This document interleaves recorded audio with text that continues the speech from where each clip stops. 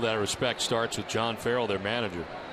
This is in the air to left field. Deep and far to left. Patterson back at the wall, and that ball is going to hit off the scoreboard. Ortiz will jog home. Throw to second is not in time, and the Red Sox lead it 1-0.